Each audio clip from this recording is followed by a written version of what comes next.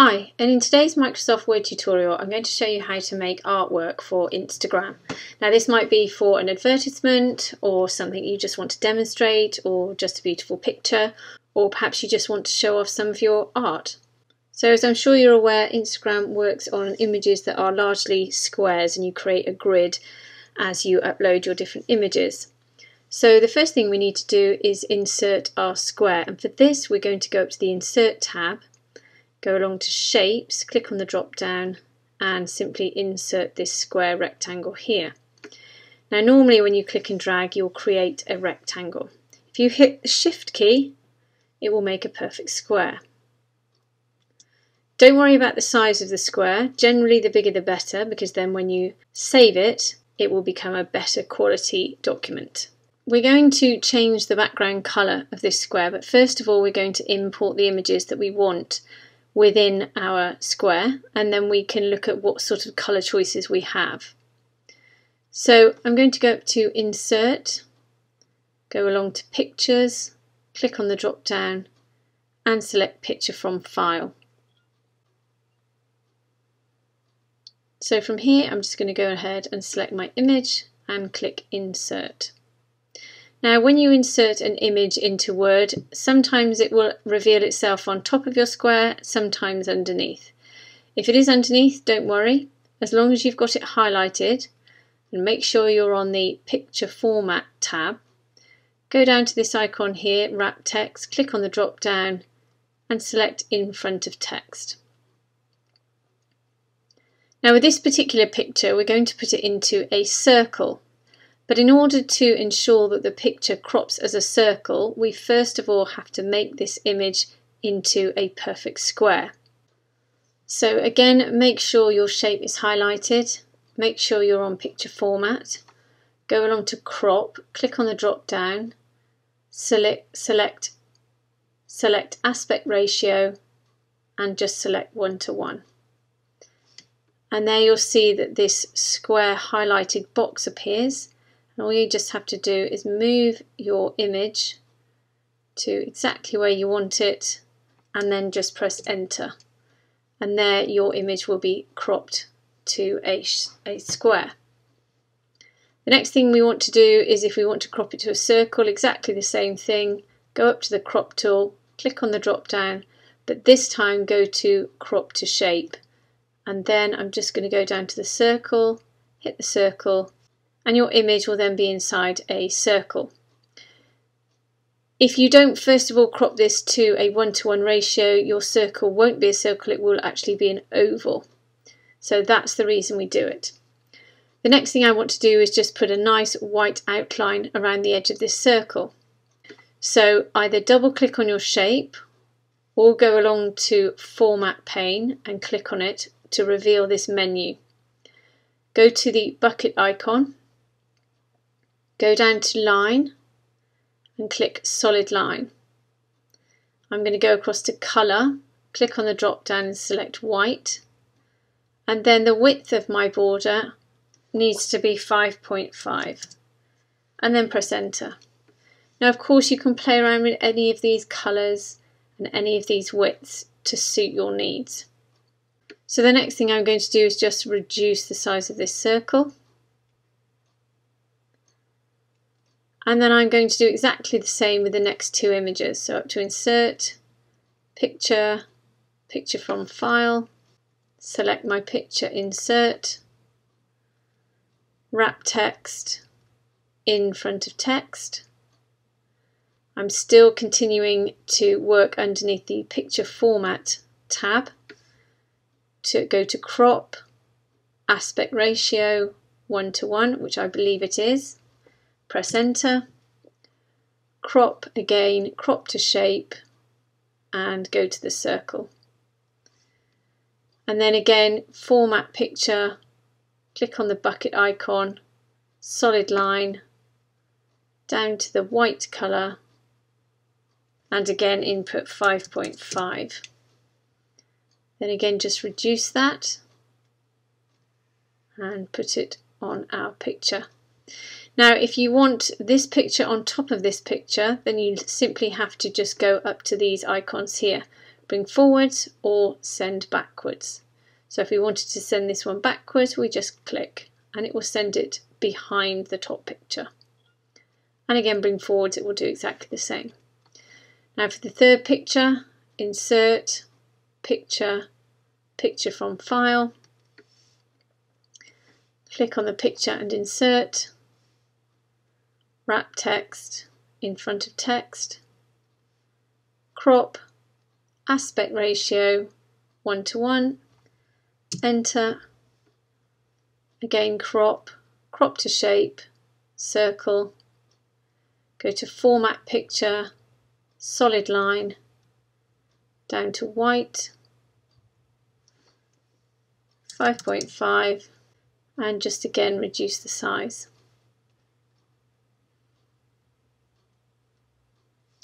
I'm going to send this backwards.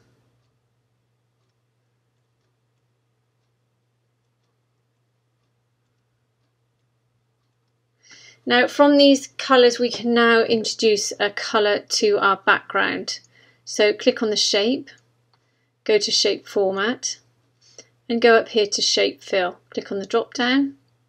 If you don't see the colour of your choice here, go along to more fill colours and here you have the colour wheel. Now you can just move this cursor around if you wish, or you can go down and use the eyedropper tool, which is here. Just click on it and this circle will appear. Now all you need to do to select a colour of your choice is just to hover the circle anywhere over the colour that you want. Now I'm going to work with a colour based on this dark blue. So if I click on the dark blue, go back over to your colour wheel and I'm just going to move the slider along so it's a lighter colour. And then you can see the cursor has appeared where this colour is. To make it lighter you need to move the cursor towards the centre of the circle to where it's white. So I'm just going to move that cursor directly into the centre and you can see the colour I'm ending up with here. And then click OK. Now I have a small border running around the outside of my square which I don't want. So click on the square again, go up to this icon here, shape outline, click on the drop down and select no outline. Okay, and now on to some words. Now in order to save this as a picture and then use it in Instagram, you actually have to copy and paste text in a slightly different way that it will save it as a picture. So I'll show you what I mean now. Whatever you create in text, you must create it exactly how you want it to be seen on this square.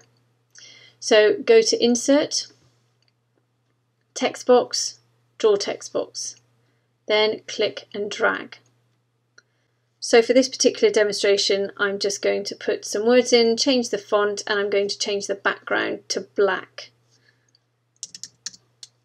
So there's my text. Now with every text box, if I try and move this text box, you can see that what I've ended up with is a white background, a black border and black text. And I would like a black background, no border and white text. So click on the text box, make sure you're on shape format, go to shape fill and we're going to go to black and then go to outline, click no outline. Now by default Word has actually changed this text to white because the background is black. But if you need to change the text colour, double click inside the text box, Command or Control A to highlight your text, go to the Home tab, and then go to this icon here, click on the drop down and again you have your selection of colours. Now for this particular demonstration I'm going to change the font to this quirky font here. Then I'm going to increase the size of the font by using increase font size and just use the little boxes to move the box to the size that you want. To ensure that this text is in the centre, I'm just going to go up to Home and along to this centre icon here. Then I'm just going to move this to exactly where I want it. And this is the point at which you need to ensure that the text and the box are exactly how you want it to be seen on the artwork. Because now we have to copy and paste it as an image. And once it's an image, you can stretch it a little bit, but it will lose quality. So I would bring it off here. I would copy it, press Command or Control C on your keyboard, click off, go up to the Home tab, go down to Paste, click on the drop down and select Paste as Picture. Now if you can't see it, then just move something around and it will appear. Here we go. So what's happened here is that because I haven't actually formally turned my text white, it's defaulted back to black. So let's delete that, move everything back, go down to my text box, highlight my text, go to the Home tab and go and click on white. Now I'm going to go back and copy it, click off, and then paste as picture. Let's see where it's moved to. There it is. You just click on it, go up to picture format, wrap text in front of text. Okay, now we can move everything around again. Now the reason we do this is because Word will not save text as a picture. So if I click on this text box and right click, let's move this up because the menu's gone. If I right click on this, you can see that Save as Picture is greyed out. If I click on this one and right click, I can now save this as a picture, and that's the difference. That although you lose a little bit of quality, this is the only way you can save text as a picture in Word. So once we've done that, we're going to create the next word. So double click inside, Command or Control A to highlight all of your text. Again, ensure that it's exactly the size you want it. You can pop it on if you want to. Move a few things around.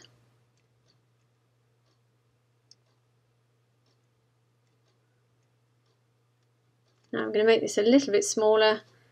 Highlight the text, go to the Home tab and just reduce the size. If it's a little bit too much, you can always input the font size you want. Let's put 40 in.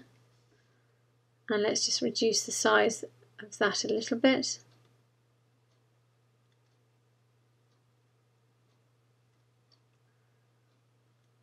Yep, so I'm going to copy that, Command or Control C, click off and then paste this picture. Again, it's gone behind up here, so we'll just highlight it, picture format, wrap text in front of text. Just move that one down, and this is the real text box, so we move that off. And we can come back and place all these where we want it in a minute. Just go back down, click on the text box, highlight it all. I'm going to write the word art. I'm going to increase the size, so highlight the text again, go to the Home tab, and then just arrange this box the way you want it to look. Maybe that's a little bit too much. And then we'll just reduce the size of the box again.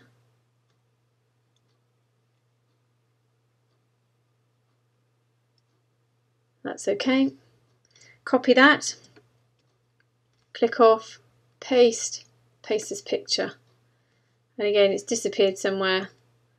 So we'll click on it, format picture, wrap text in front of text. And we'll just move it in front. There we go. So let's get rid of this text box now. Just delete it, highlight it and delete it. And now this is the part at which you want to arrange everything so it looks exactly as you want it. You need to make the square bigger or smaller. Make sure you hold the Shift key down to ensure it's a square. And then you can see the width and the height will appear, and you can see it's a perfect square. And then you can just move everything round to exactly where you want it. Now the artwork will stretch a little bit, so if I pull the corner you will see it will stretch a little bit, but if you pull it too much you can see it loses quality. So once you're happy, we're going to group these together first. So select your first circle, press the Command key down, select the next one and the next one, go to picture format, go along to group, click on the drop down and select group. What that means is you can now move all of these round as one object, so you don't keep nudging it. But don't panic, if you need to go back and change something, then just highlight it, go back up to group, click on the drop down and just select ungroup.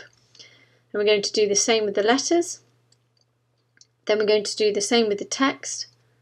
Just highlight it all by hitting the Command or Control key, go up to groups and select group. And again, we can move that round again. And once you've done that, we're going to go ahead and select the entire artwork. Click on the background, hold the Command or Control key down, select the circles, and then select the text. Go back up to picture format and select group. Now the reason I didn't select the whole entire artwork as a group is because some of the problems are that the artwork can sometimes disappear behind the background. So I found that by highlighting and grouping the circles first and then doing the same with the text, then grouping it all together, it seems to behave. So once you've highlighted everything and grouped everything together, then just simply right click, go down to Save as Picture. Here you'll be presented with your Save dialog box, and here you can choose where to save it, and then down here you can choose what sort of file format you want to use. Now I'm quite happy with the PNG, and obviously you can use it as a JPEG as well. So really the top two are the options that you have for Instagram.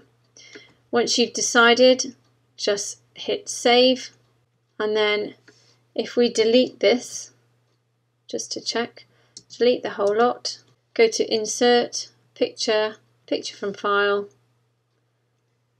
and then our picture is in here saved as Picture PNG, and click Insert. So now that's saved as a PNG file, you can go ahead and use it on Instagram. So I hope you have lots of fun with that. I hope it helps. Please subscribe and have a great day.